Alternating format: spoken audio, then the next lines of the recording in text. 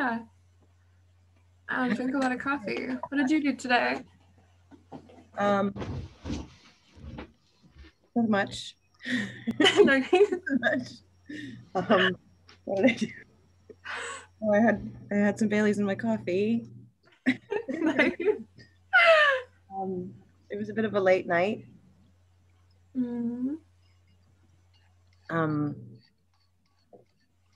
Yeah, got everybody home safe. That's good.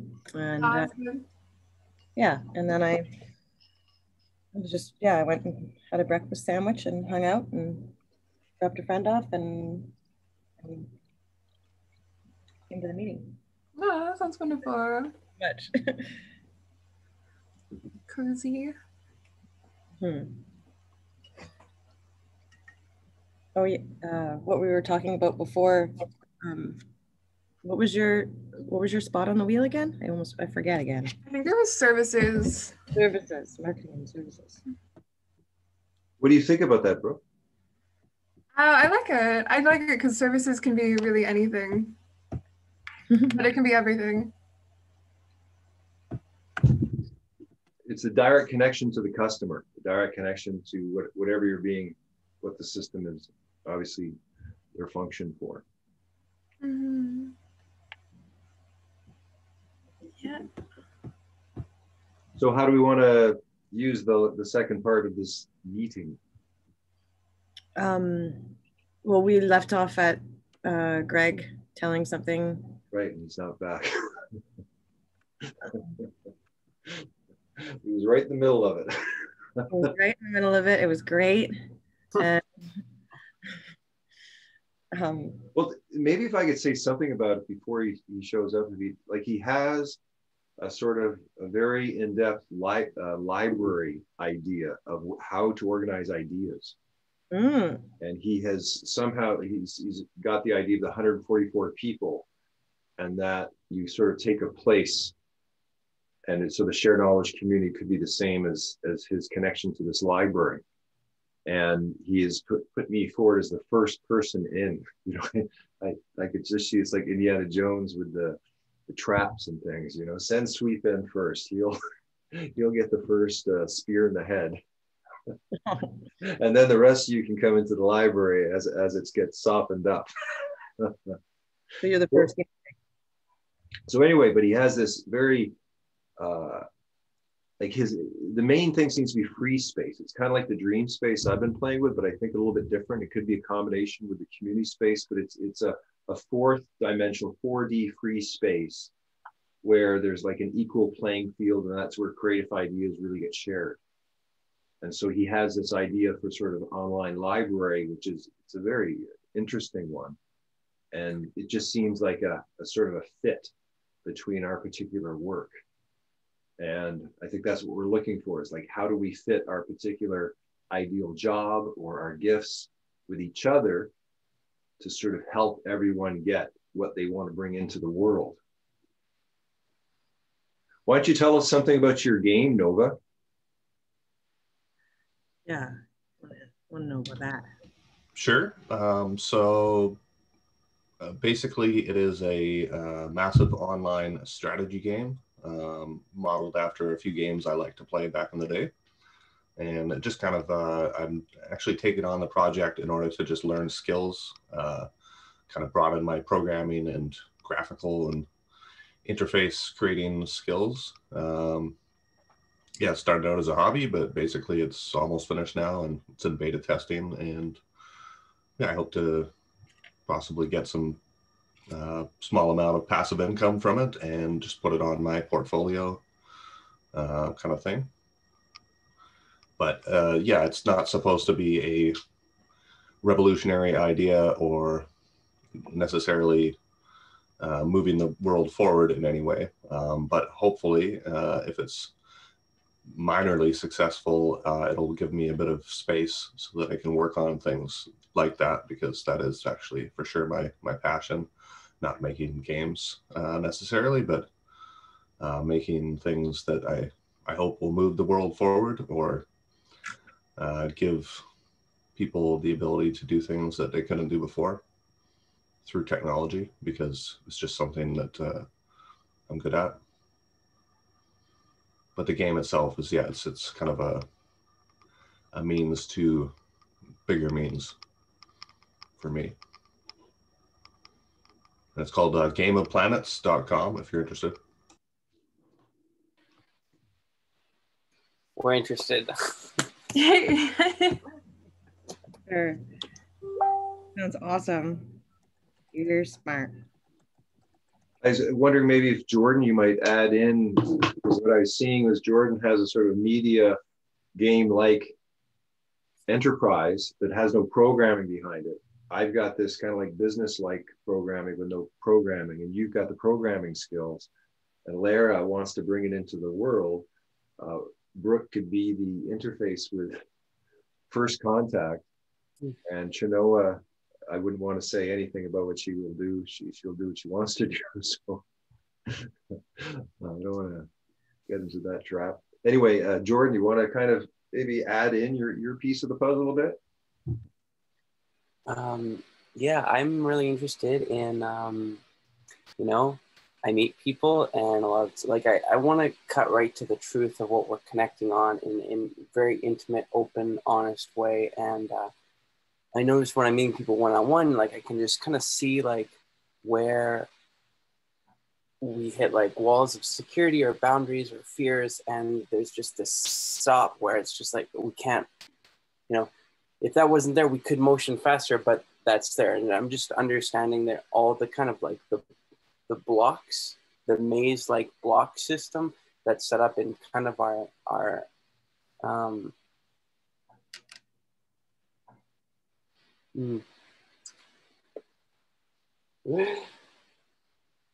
I find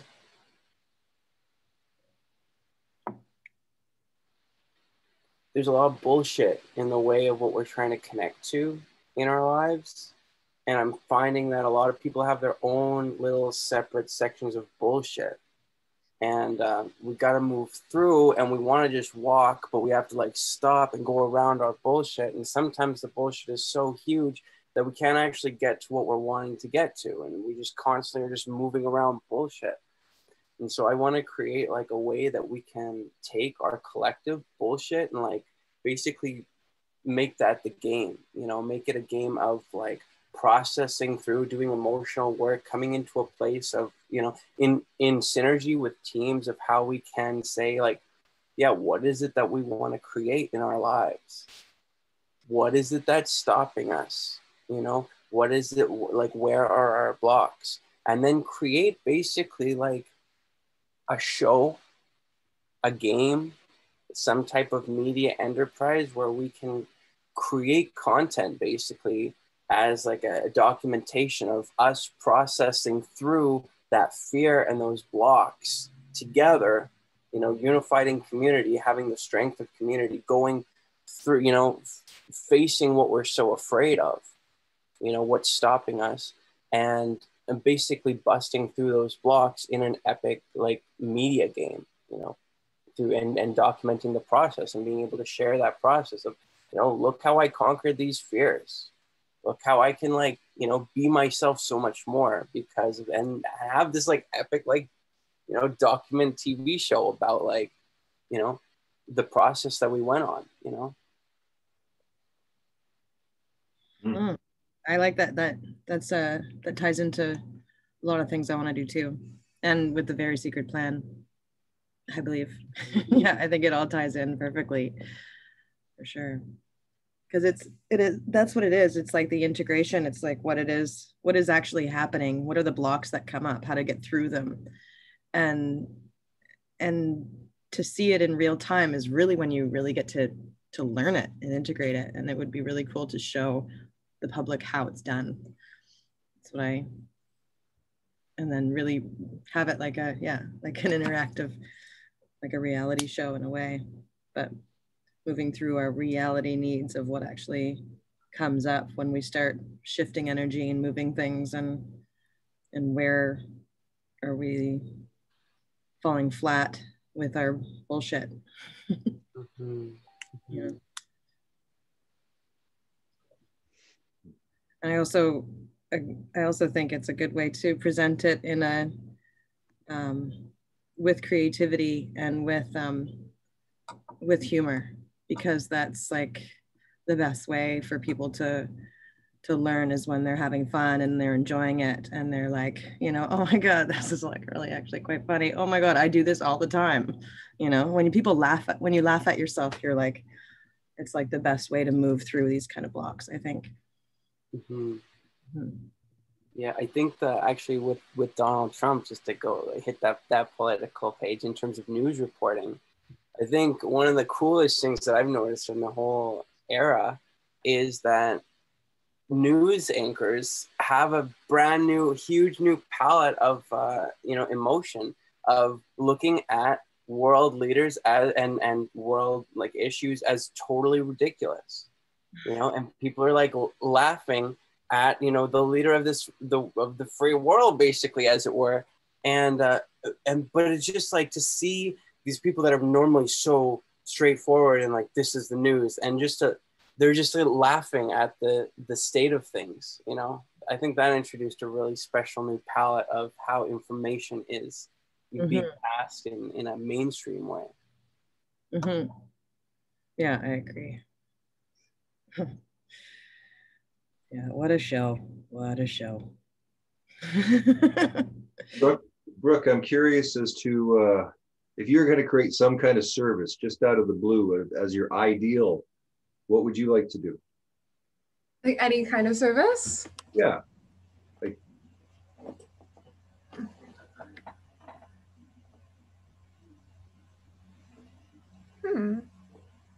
I don't know. Kind of what Jordan and Lara were saying, of like a way that people can move through things in their body, but with humor and a way of lightness, like bringing lightness into the world so we can all feel joy on the collective level. Something around that.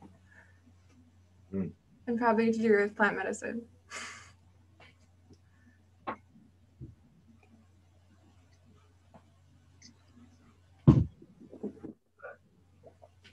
Genoa? What's the question? I was just wondering if there's something you wanted to add at this particular point. That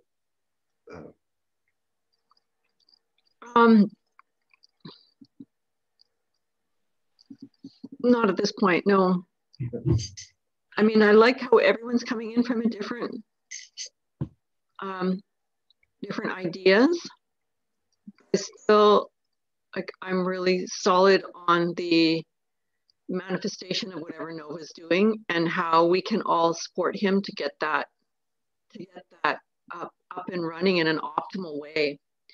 And curious about how that can be customized. Like, what would be the process of customizing that customizing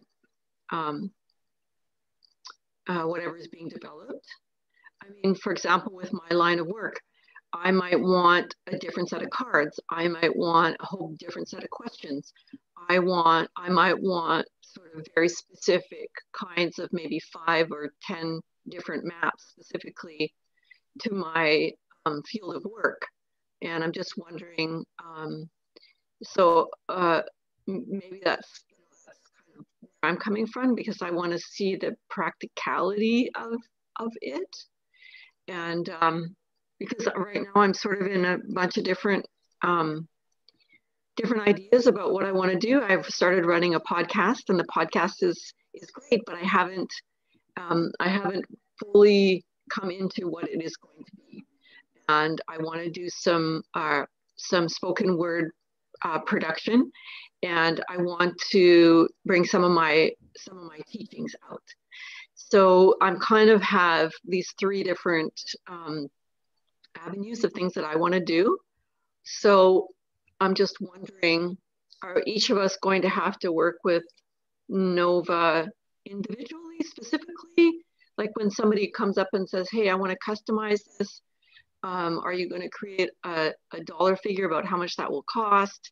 And then a process for the customization, I'm kind of imagining.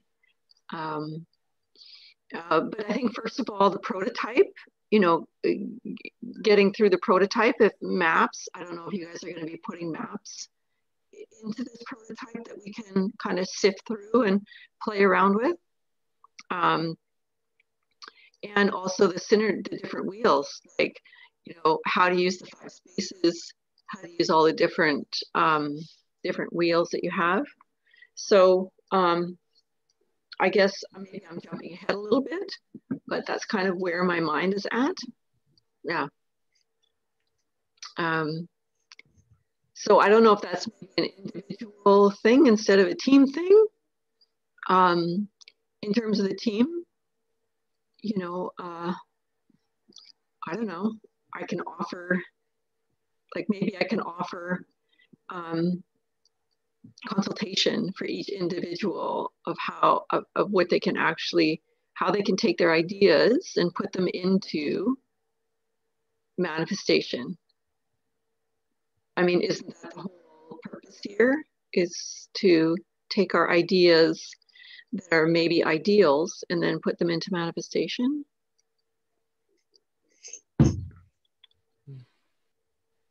What do you think, Elijah? I like it. I mean, it fits into what Greg's talking about in terms of having a library of ideas. And I think that the value systems that come through the inflow matrix are more the ideals. And so I think when you bring together ideas and ideals, it's sort of from the invisible to the visible to, I don't know, it's just, and you know, it's interesting, the 6, having 6 here, it just feels different than, every number feels different, but this configuration on the screen looks pretty interesting. Mm-hmm. Because it's sort of balanced, I guess. But it's also, the synergy wheel is 6. And I get the feeling Greg is another team. He already has another team that he's creating. So I'm just wondering if maybe the starter team is a 6 team. Maybe you don't go straight to 9.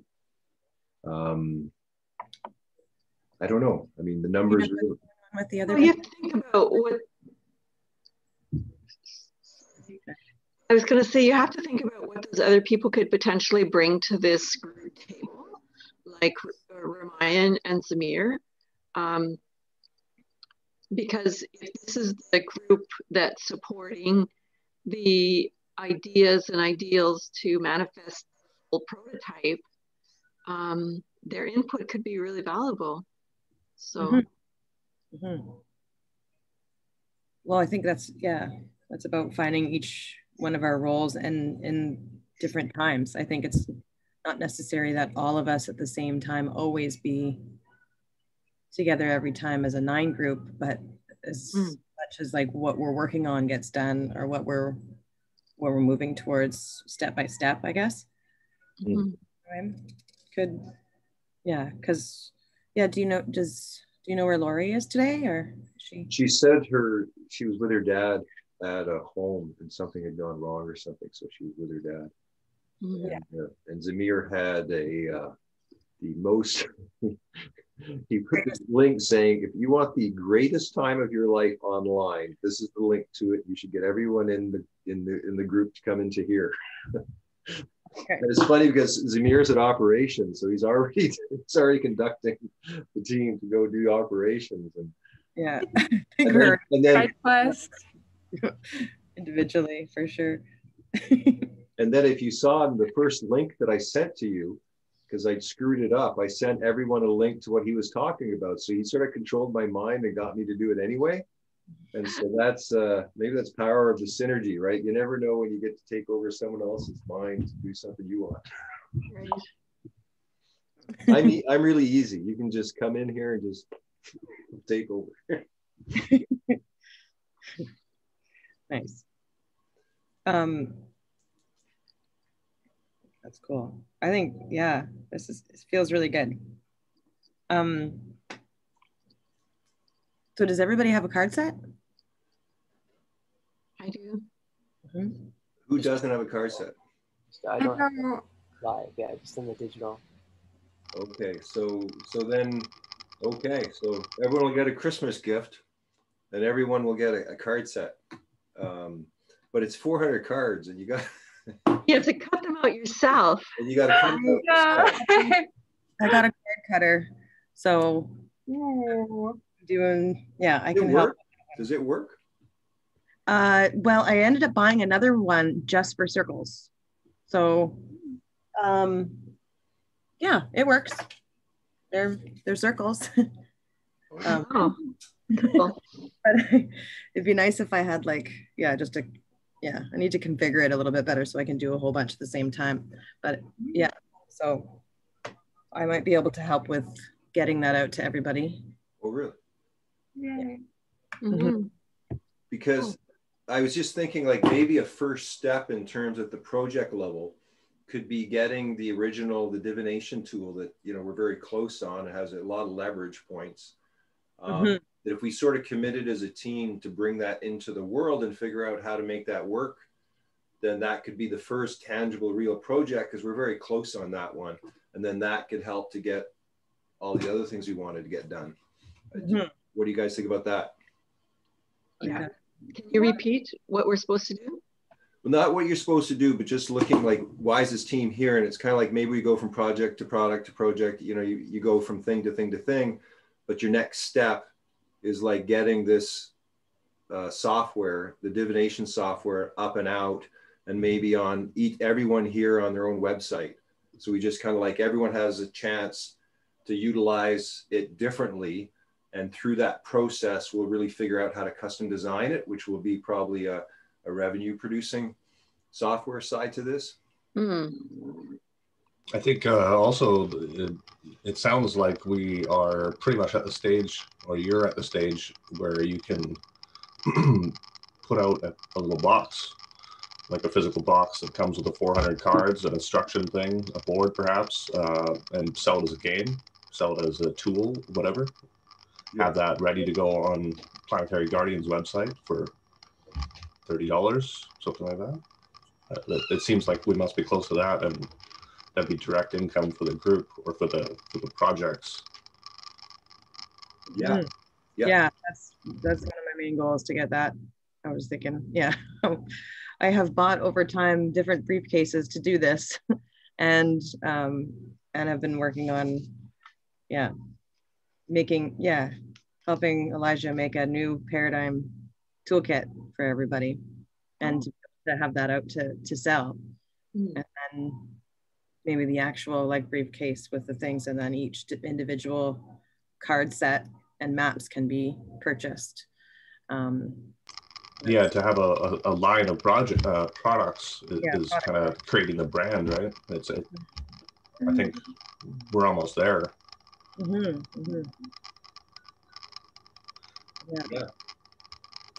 Yeah, that's kind of like the new paradigm toolkit is like the bigger envelope that has card sets, maps, game boards, processes, and software.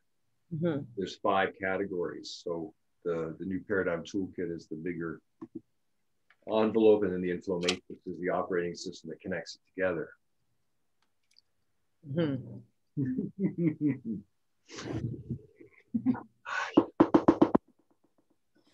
So everyone got the shaker? Yeah. Or a bag of herbs I can just use.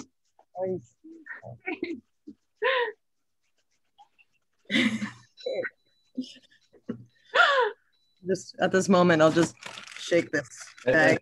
Bag shaker. My shake. No, and then you need the 3D glasses. Like, Planetary Guardian glasses. Yeah, at some point you need these 2 things all the time. That's an important part of the plan.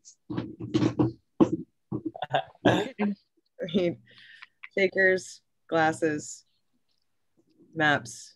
Card. And Randy, everyone, I was thinking, what about next time we come in costumes? I would like that. I would like that a lot. And you got to start using backgrounds, and then you got to come up with a specific background that fits your costume. Well, then I shouldn't have changed my background when I entered. Okay, so there's another goal for next week. Hey, yeah, there you go. We got to look cosmic. No, if you don't look too excited. Me? Nova. Yeah, I can bring a costume and a background. That's fine. I'm just thinking about.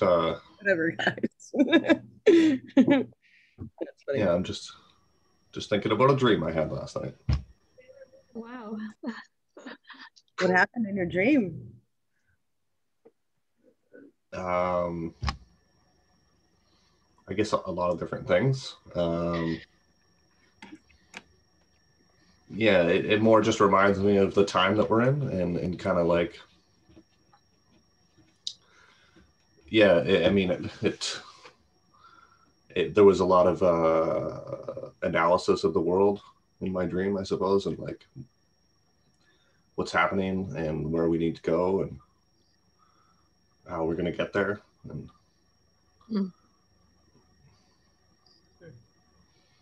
yeah, like there's an old concept, like most people know, at least in our circles, you know, the word Illuminati and what that means. But actually, most people don't really know what Illuminati is. And yeah, and that's kind of, I think, where we're coming from. Like the Illuminati is, at least in one definition, a large infrastructure pyramid system of an organized minority controlling a disorganized majority. You know, they're all integrated. They're all friends, family, heavily connected with each other, heavily disconnected from the world. And it's a pyramid system of control where the Illuminati is actually an emerging system of our time based, you know, perhaps on the ages that we're in, where it's not connected. It's these people are not aware that they're part of this growing, perhaps upside down pyramid, you could say. And as the old system is disintegrating, the new system is emerging, like an emergent property of nature or humanity itself. And my dream touched on the Renaissance, and I had someone look that up for me. And what does that really mean? It's a French word that means rebirth and revitalization. And you know, what was being reborn, what was being revitalized, and it was something called humanism, which puts human consciousness and human needs, human life kind of at the focus of things. You know, currently, if you take a look at our systems that have been around for a while, that we're living under or living within or living with, is, you know, the system is based on power and greed and money, and that's how everything functions. You know, we have the technologies of species to feed everyone, to, you know, solve our social problems, to really upgrade our society and our species and live in harmony with nature, even with technology on our side. And I think the majority of people do want that, but of course the systems are not built for that. They're not incentivized or synthesized for that, however you say that word. And yeah, it's just, my dream kind of touched on those things and reminded me that, you know, like there's 6 of us, there's 10 of us, there's 144 of us. We're coming together. We don't know each other. We don't even know our purpose.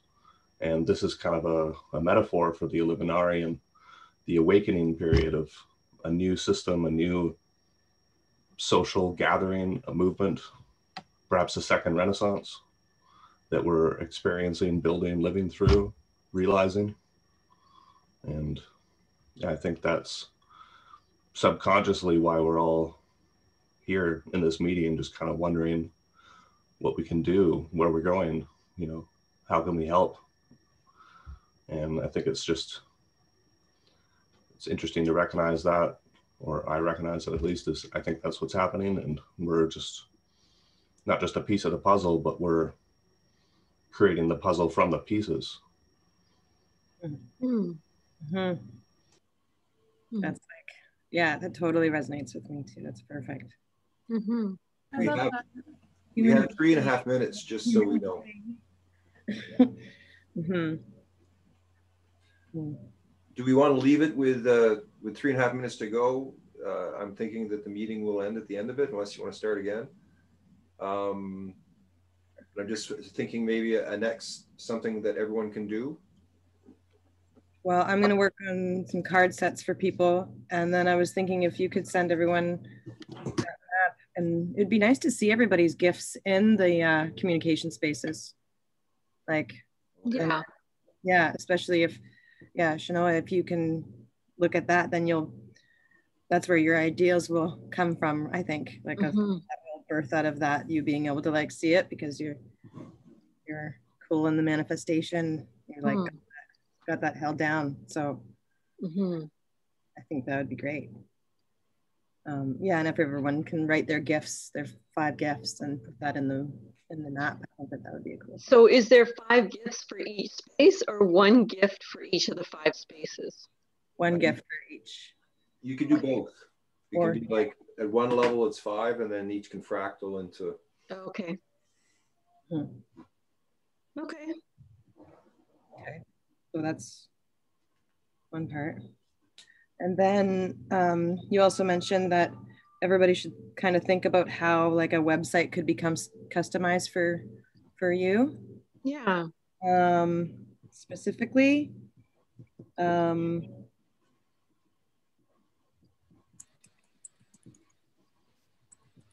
then we all need to have costumes and backgrounds next time, I guess, too.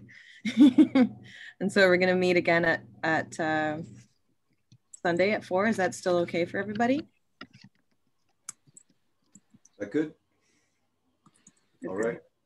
Thank you, everyone, for coming. It's been wonderful to have everybody and to get to the next step. Way. Yeah, I think we're all very much on a good page together, for sure. Creating the puzzle. Like Nova said, right? I like that.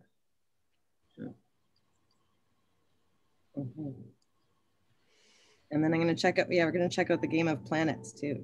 Oh yeah, that's it. Game of Planets. Yeah. Okay.